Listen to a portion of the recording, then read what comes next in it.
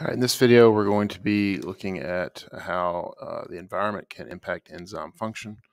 We're going to be looking at how changes in the environment can do that, also different molecules that can affect enzyme function.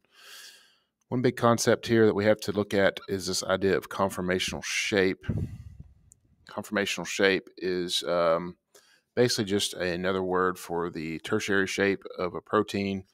This is the shape that the enzyme makes when it is going to do the work. So its protein is made. This has an active site for the substrate. We've talked about this. And this particular enzyme is taking these two things apart and making some products. You get the idea. Changes in this conformational shape are called denaturation.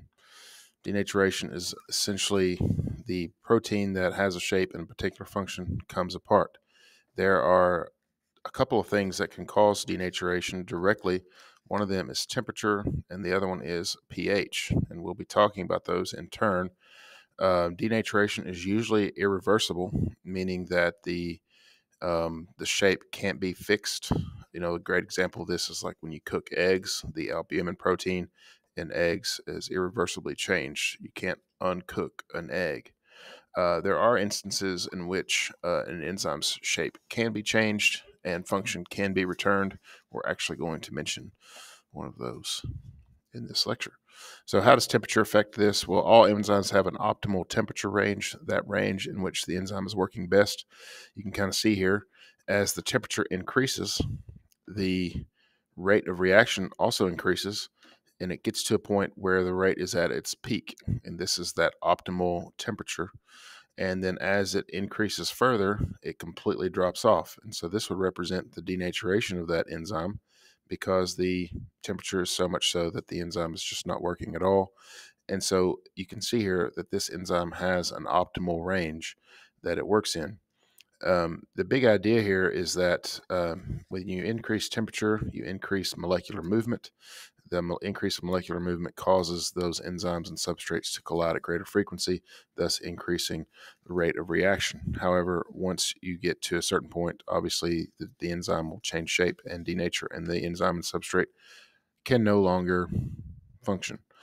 Decreases in temperature generally slow down reaction rate. Doesn't necessarily disrupt the structure of the enzyme, but it can. There are examples of that. So let's move on to pH. pH is the concentration of hydrogen ions in solution. Typically denoted in this scale here is from 0 to 14, whereas 0, or the lowest end of this, is acidic and has the highest concentration of hydrogen ions in solution. And basic solutions have the lowest concentration of hydrogen ions in solution, or you could say the highest concentration of hydroxide ions in solution. But mostly when you're talking about pH, you are talking about concentrations of hydrogen ions in solution. And these numbers increase by factors of 10. So if you go from 7 to 6, it's 10 times more. If you go from 7 to 5, it's 100 times more. And so the change from like pH 5, which is like coffee, to pH 1, which is like hydrochloric acid, is a dramatic change in levels of hydrogen ions in solution. And the numbers of hydrogen ions in solution can directly affect the bonding of structures of the enzyme, right? Because a lot of bonds in enzymes are hydrogen bonds, those especially those secondary structures. And so those hydrogen bonds can be directly disrupted by the presence of ions in the solution. And so this is an example of what optimal pH for an enzyme looks like. Pepsin, which is a stomach enzyme, operates at a very low pH because the stomach has a low pH. Once it gets outside of either one of those ranges, enzyme function dramatically decreases and then stops because of denaturation. You see here the intestinal enzymes work at a more basic range, the pH of 8.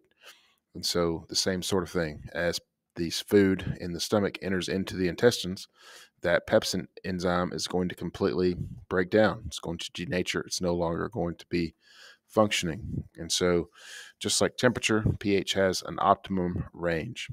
A couple other points to note. Substrate concentration can directly affect the rate of reaction as well. This should make sense. If there's more substrate, there's more reaction going on. However, there is a load point at which you can't really go faster. It's the way I think about it is in a restaurant, if the restaurant is full and there are people waiting outside to eat, the people inside can only work at a certain rate and people can only eat at a certain rate. It's not just because more people show up doesn't mean that it's going to happen faster. And so at a certain point, substrate concentration will or the rate will level off with substrate concentration because it's not going to affect the rate just by adding more molecules to the pile. There's just too many because matter takes up space, right? And you also might see a reaction rate like this as substrate runs out, right? Because the reaction rate will kind of level off. It's no longer increasing or decreasing.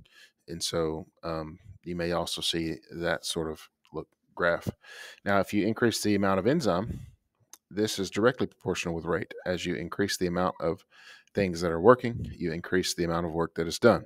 So enzyme is doing the work of breaking down or building up the substrate, and then the amount of that work that is being done is increasing along with that enzyme concentration. So those two things we would say are directly proportional to one another. And then lastly, we're going to talk about this idea of inhibitors. An inhibitor is a molecule that stops enzyme function. It could be an on-purpose thing in that the body creates an inhibitor in order to stop enzyme function, or it could be some sort of foreign inhibitor that is causing this sort of function to cease. There's lots of examples of this. Carbon monoxide is an example of an inhibitor that stops cellular respiration. It's not an on-purpose thing the body's trying to do. So a competitive inhibitor is an inhibitor or a molecule that binds directly with the active site. You can think of it as it is competing for the active site on the enzyme, and this would stop function, obviously, because the substrate can no longer bind because this competitive inhibitor also binds with that site. I think of it as if I have a rubber glove and that rubber glove fits my hand in there.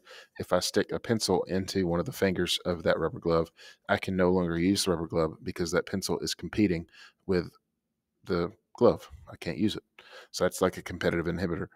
The non-competitive inhibitor is where there's another site on the enzyme that upon binding to that site causes a conformational shape change in the active site.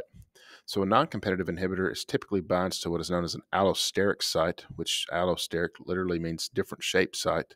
And so once it binds to that, it changes the molecular composition of the enzyme, thus changing the shape of the enzyme, and the substrate can no longer bind.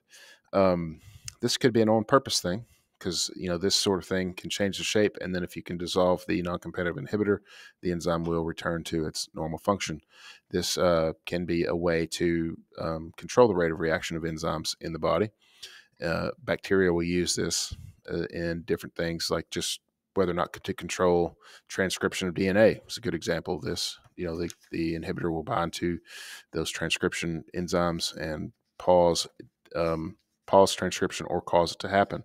And so this is a non-competitive inhibitor which causes a conformational shape change, binds to an allosteric site.